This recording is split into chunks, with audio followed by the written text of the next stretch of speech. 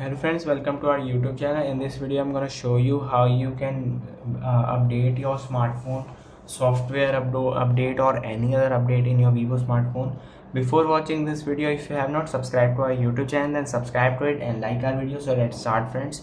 First you have to open the setting option, and here you can see, just swipe down, you can see there is a system update. If you have any update, it will be shown on here. This shows that this system is already in the latest version. If you have any update, it will show on here. And if you have update on Play Store, just go to Play Store and go to manage apps and devices. Here it is a update option. You have to update from here. And there is another trick to update your smartphone. Go to the settings option, or you can just go to any app installed on your device, like Get Apps or anything app you have on your screen.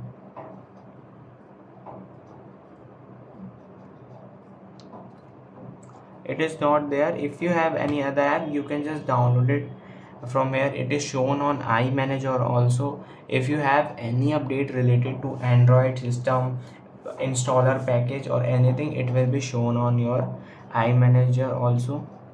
I hope you like this video. If you like this video, then subscribe to our YouTube channel for more helpful tips and tricks videos. Thanks for watching.